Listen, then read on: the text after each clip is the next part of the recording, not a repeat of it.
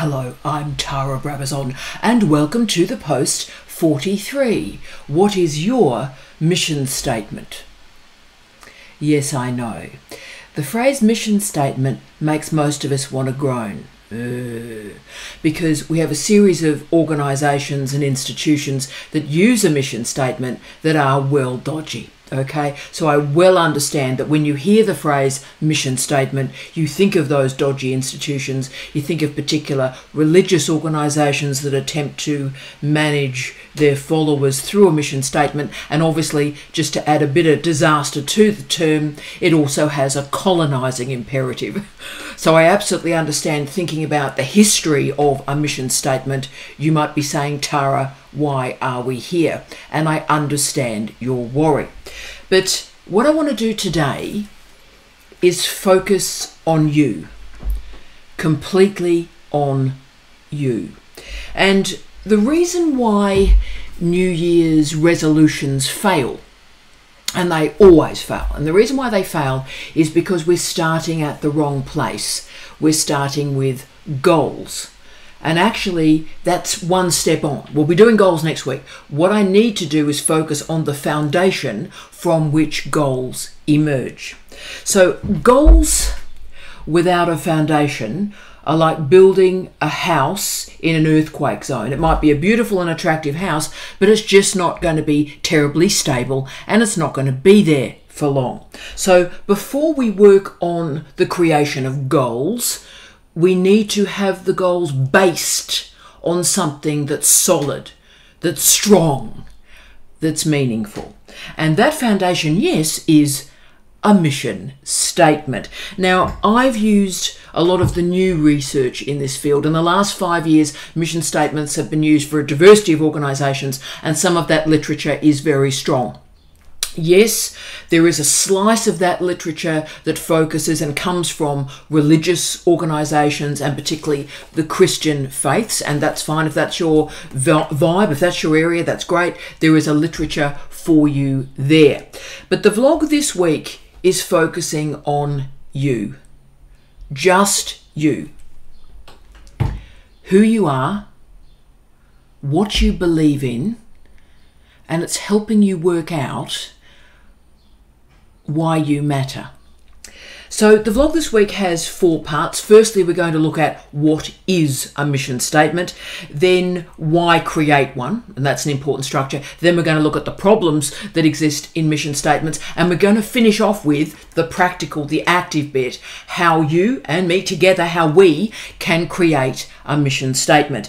And look, you may want to have a bit of access to a pen and paper through this. You may want to pause the video at times, and for all my friends out there who are listening to this on their walk or watching it on a treadmill, that's fine. You might want to just watch it all the way through and then come back and write notes, or you might just sort of pause and stop on your walk and write a couple of notes on your phone on the way through. But wherever you are, we start with you today, in your present. No judgment, no evaluation. We start with you today. And this is a practical session. There are 4 parts, and let's do the first one.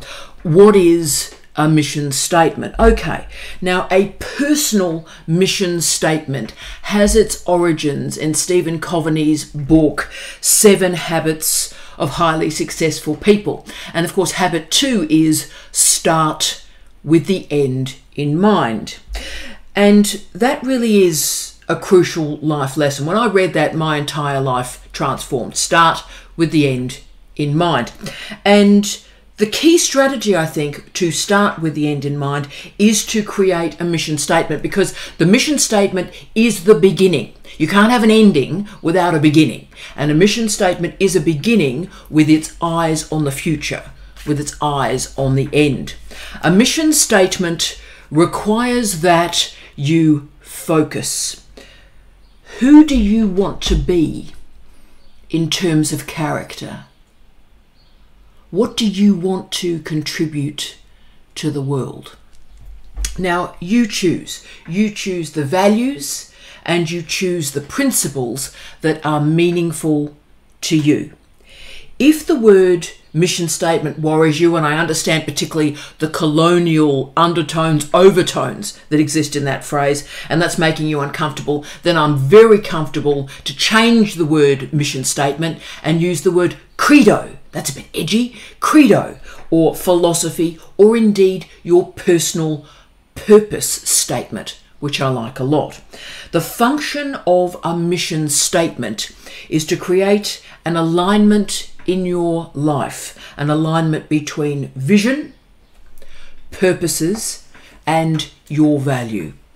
A mission statement frames the decisions that you make in your life. It is a lens, if you will. It's an outlook. It provides you with the direction to your future. Think about it this way. Whenever any of us get on a bus or get on a train or even get on an aeroplane, we get on to that mode of transportation knowing where we are going to go. But often, if you think about it, we don't live our lives with that degree of attention and care. You know, like we don't get on a bike not knowing where we're going to go on the bike, right? We know. But think about our daily lives. We get up, we have a bucket of coffee, and we hope for the best. And that's our working day. But to start, to move with meaning, we have to know where we're going. And we have to know why we're going. And that's, of course, your mission statement. And yes, there'll be craziness and interruptions in that mission statement. Absolutely. You know, just like there are interruptions, there's turbulence on a flight, or a bit of livestock gets in front of a train, or there might be an accident on your bus route. Yeah. And all those interruptions do happen. But you get there because through all the obstacles and the problems, you know when you start, when and how you're going to finish. So the mission statement is a vision, a vista, a visualization of who you would like to be and where you would like to go.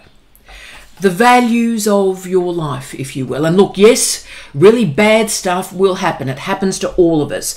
All of us are tested, ridiculed, bullied, and undermined. Absolutely. But you hold on to your mission statement because that allows you to move through the course of your life. And to be frank with you, when bad stuff happens, a mission statement gives you a reason for living, a reason for working, a reason to continue.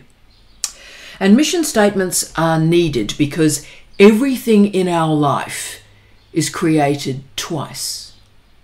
And by that I mean we create something in our lives, firstly in our minds. We have a mental image of something. So we create something mentally first.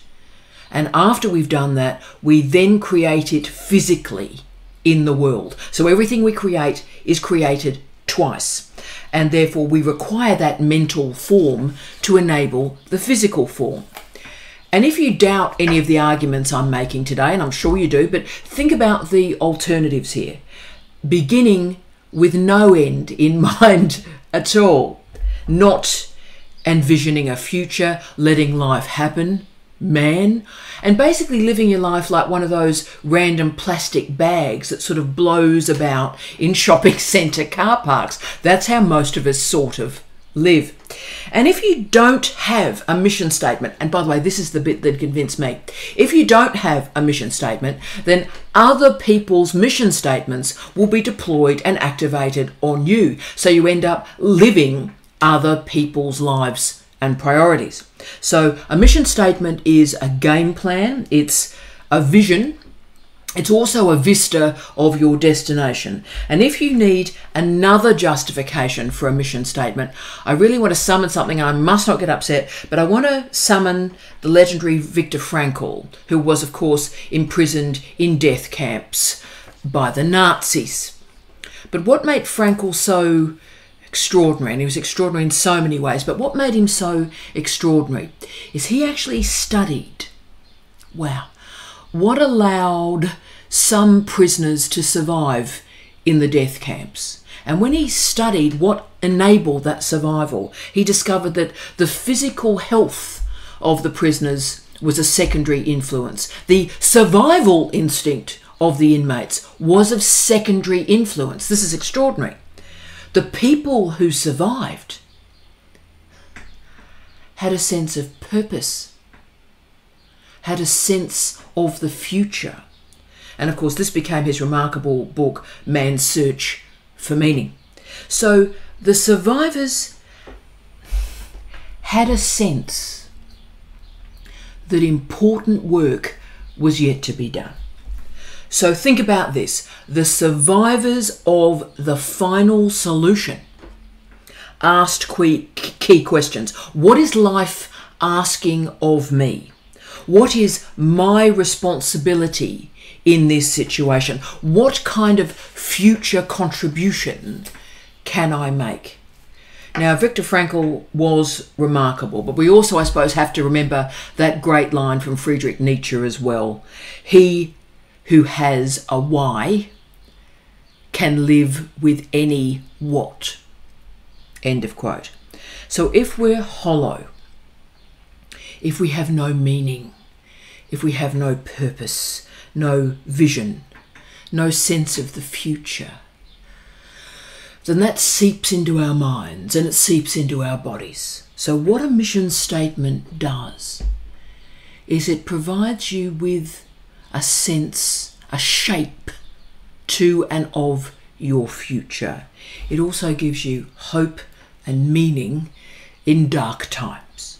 So the mission statement has two parts. It is a vision, our sense of the future, who we are, what we could become, but also principles, the principles by which we live, the means of our living. And of course, as I've stated, and this is crucial, the writing down of the mission statement is absolutely crucial, because remember, we take an idea, we create it once in our mind, but we also then, from that, must create it a second time in the physical world. And that's why writing matters so much to the planet, to be honest, because it allows an idea to become physical. So a strong mission statement, you can absolutely hold it through your life. It doesn't mean they don't change. They certainly do change, and they change particularly as we get older. But the mission statement, when we are writing them, it must appear timeless. Remember, it's not about goals. Goals change. We're doing goals next week. Goals change. Goals are also situation specific, whereas a mission statement should be able to move through the changes of your life. And look, there are particular attributes to a mission statement that encompass really the three most important areas of our lives. So it covers the public life, the private life, but also our inner or interior life. Now, public life, of course, emerges through our interaction with others. Private life is when we are alone or with our friends, with our family members. But then, of course, we get to our inner life that we rarely think about or talk about. And in our inner life, we explore our motivations, we reflect on our thoughts, the problems that dominate and dog our lives, but also our conscience, our imagination, and our self-awareness. The mission statement, and this is the crucial bit, team, the mission statement starts inside out. Inside out. It starts with your inner life, and then it moves to your private life, and then your public life. So as you can see, the mission statement is profound work. It is deep, deep work. It also grants you perspective, and it takes time, yes, but it does allow you to understand time as it passes. And it also allows you, and this is the crucial moment for me as well, it allows you to understand how your current habits, your current behaviours are antithetical to what you ask of yourself in your inner life. So with this deep work, we can all uncover selfishness and self-absorption, and crucially, the disconnections between our private and our public life. So to form a mission statement, start to think about what makes you, what makes you unique? What are your gifts? What is your potential? And also, if you're finding that all a bit difficult, think about and study the lives of the people that inspire you. Why do they inspire you? What do you get from that inspiration? So this means we start to focus on the best of ourselves, our highest principles. And remember that great statement from Robert Schuller, I think, quote, I love this, if you knew you couldn't fail, what would you give your life to? If you knew you couldn't fail, what would you give your life to? Yeah. So as you can see, this is deep stuff. This is an inside out approach. I know this seems weird in our times because everything's about the exterior. Everything's about out influences, high duck influences. And instead, really, we need to be doing the interior work. Put another way, for those of us who have lived some life and also lived some life after huge disappointments, huge tragedies in our lives, when, you know, things happen and you really think, I've sort of died here. A lot of me has died at this moment. After those sort of life and death events, it is crucial to ask yourself, what is the purpose of my life today? And if today was the first day of the rest of my life, what would I do with the time? So at a point of disappointment or failure or tragedy, the goal is to go inward, not outward. For something that is so important, so meaningful, why don't people do this? Well, the answer is it takes a bit of time, and we're all very, very busy, and a mission statement has no deadline, and the rest of our lives sort of have deadlines. But it also takes some pretty deep reflection, because you have to make a stand. This is who I am. These are my values.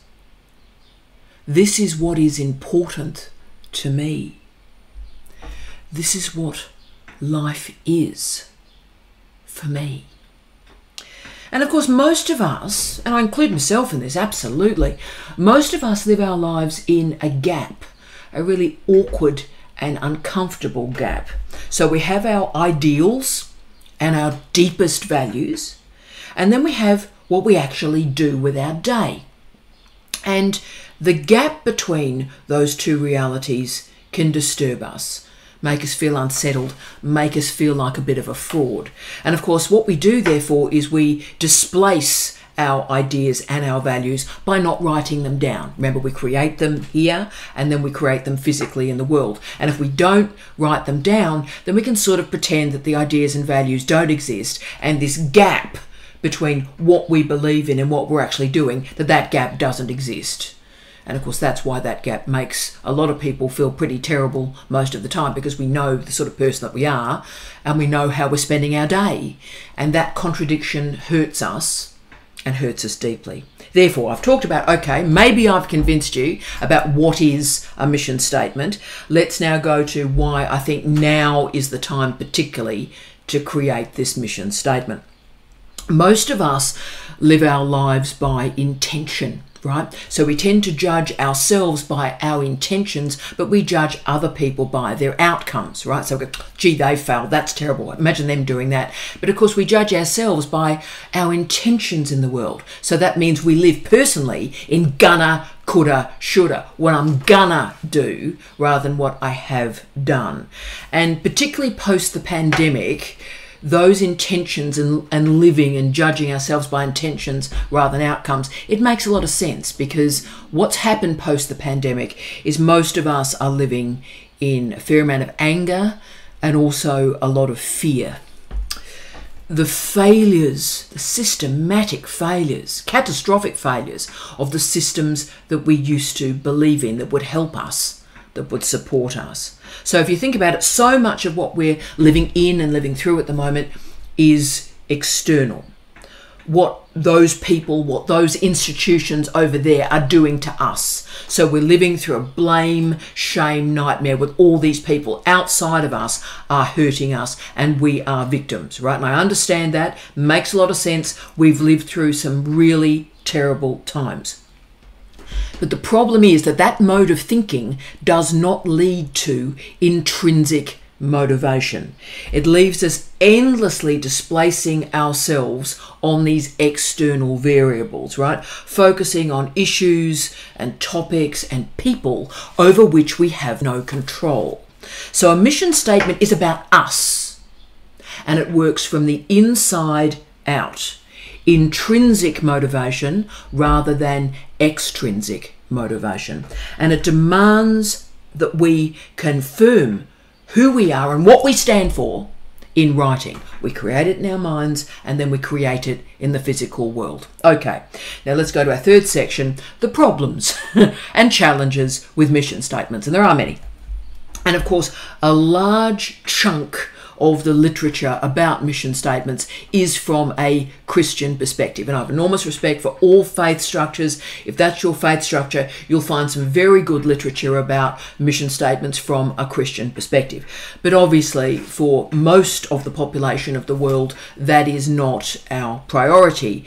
And it doesn't have to be this way. A personal mission statement needs to start with you, with me, with us. And it begins through intrinsic motivation, and then from that intrinsic motivation it gently and carefully moves outward to extrinsic motivation. And that has value, I think. And the key, importantly, is not to connect your personal mission statement with, say, your workplace mission statement or your religious organisation's mission statements. Lots of organisations have a mission statement. I respect that, that's great. But it's very important that you do not align or make your individual mission statement fit with those other organisational structures. This has to be about you, and it has to be about your relationship with the world. So the personal mission statement at the moment is most used in two particular areas. Firstly, in Christian organisations, but also, of course, in leadership training. Not the two best examples in our culture at the moment, but what I'm going to argue is there is value in this beyond leadership and beyond Christianity to think about you, to think about your foundation. And that will allow you to clarify your values and then move your values to actions. So a personal mission statement is a short statement. It defines your purpose in life. Who are you? What do you stand for? And it is, if you will, the constitution of your life. Who you are now, who you will become. And look, you may fail, we all do, every day. But the thing about failure is we can then return to the mission statement and go again. Because we've already done the hard work, the deep work, to work out what are our core values and beliefs. The goal, therefore, is to live a purpose-driven life instead of being thrown about by life. And therefore, let's finish off today, and thank you for joining me on this journey. Has this been exciting? Let's finish off with, let's do this. Let's actually create a mission statement. So if you've got a bit of paper, got a pen, this is the time to use it. Now, there are lots of ways and strategies to create a mission statement. I'm going to talk about today the absolute easiest one, and I'll give you some trigger sentences that might provoke this interior work. So what I'd ask that you do for me, and this is how I did mine, by the way, is sit down for 10 minutes. And look, you might have a bit of music playing, but just for 10 minutes, just relax and sit in silence or with music and just breathe and just get yourself sort of calm, right? Do that just for 10 minutes for me.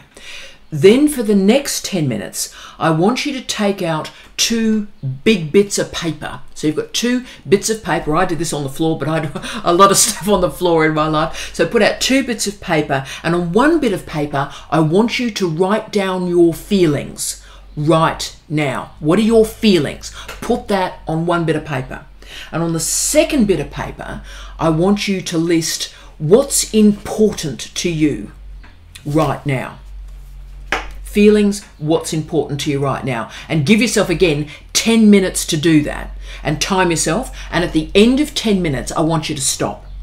Then I want you to look at both those bits of paper. Does that list capture who you are? Does it give you a sense of purpose? Do you see yourself? What's important to you? And of course, that is really the first draft of your mission statement.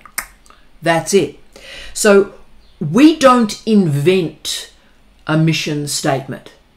We discover a mission statement because we look at what is already within us. So it's a real Dorothy Wizard of Oz moment, right? So Dorothy could go home whenever she chose. The power was within her, right? She didn't need no wizard, okay? You don't need no wizard. The mission statement is within you today. Now, so what we do is we're logging our feelings. We're paying attention to our feelings. And what we're doing is we're following our feelings and we're treating them, if you will, like a rope that we hold onto as we move down a hill or move down a set of stairs, right? So we're following the feeling. And at the base of the feeling, you will find your sense of purpose. So a mission statement is your very core, the center of you. It is also your desired self.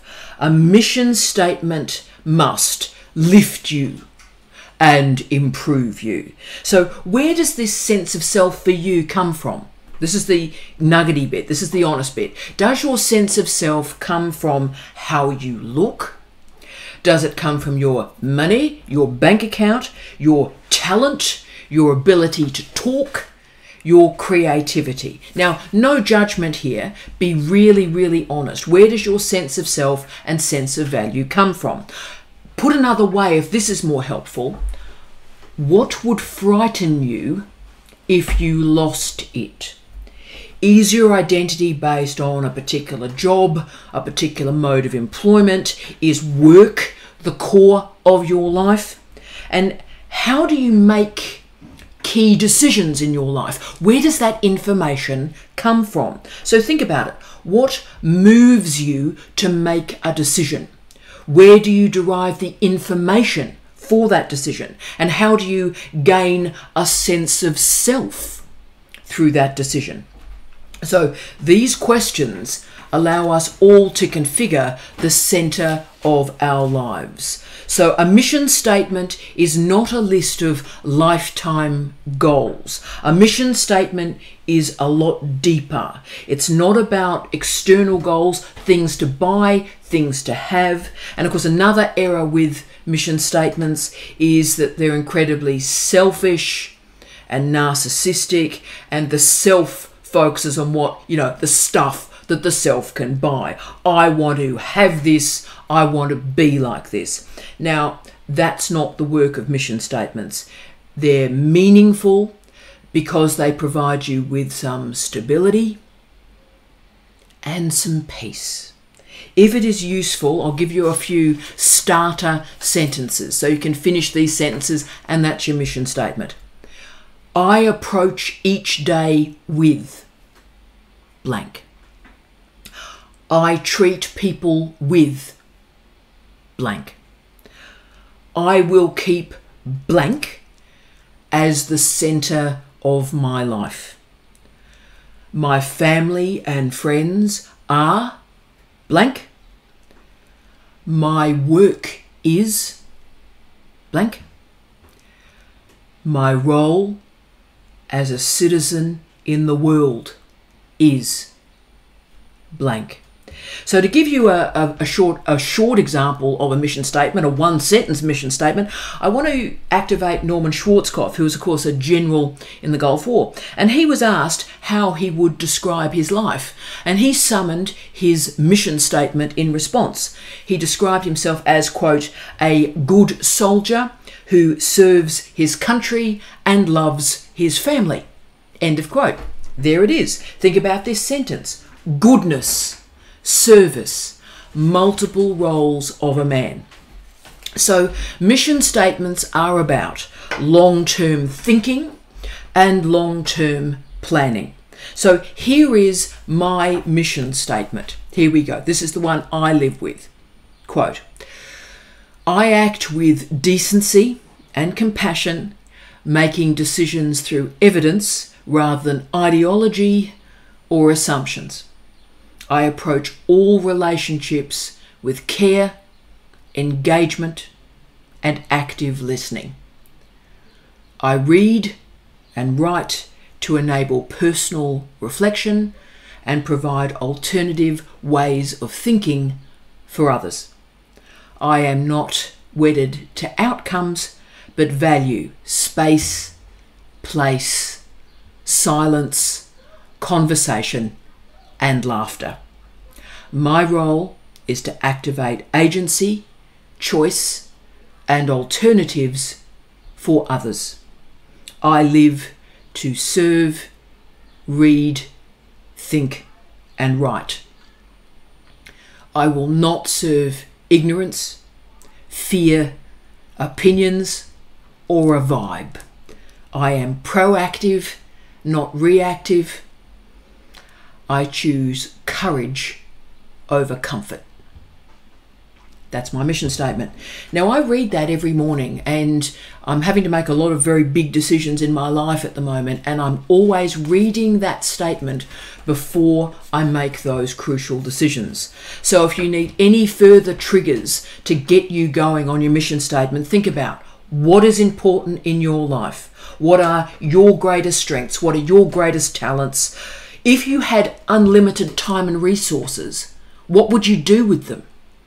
Who is the person who's made the most positive impact in your life? What sort of person do you want to become? What are the principles you would like to live by?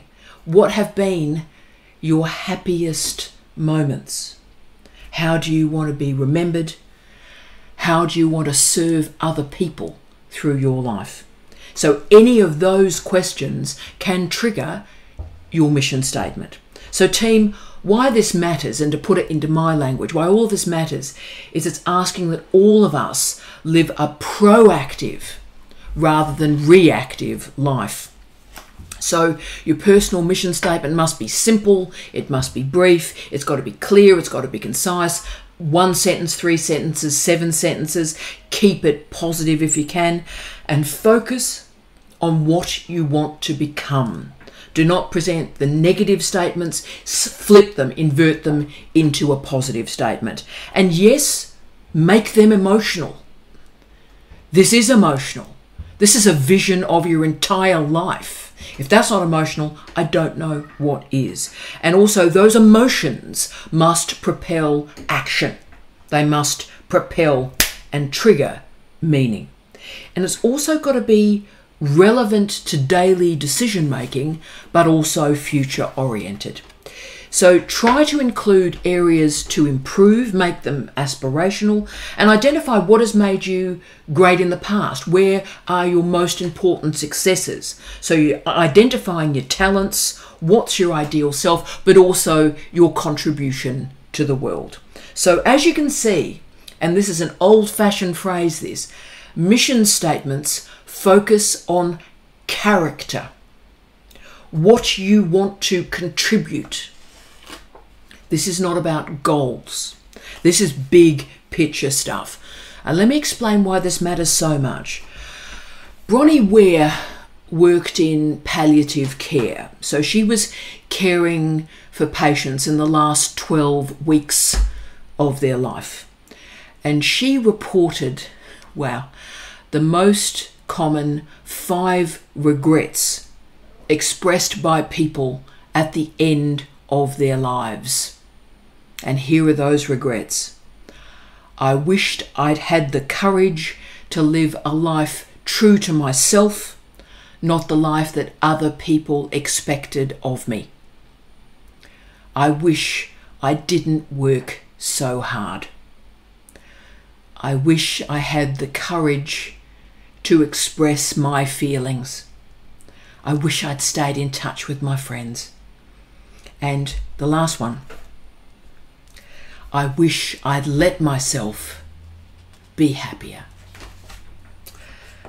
So therefore, when we take a pause in life and we create a mission statement, it's a way to stop regrets.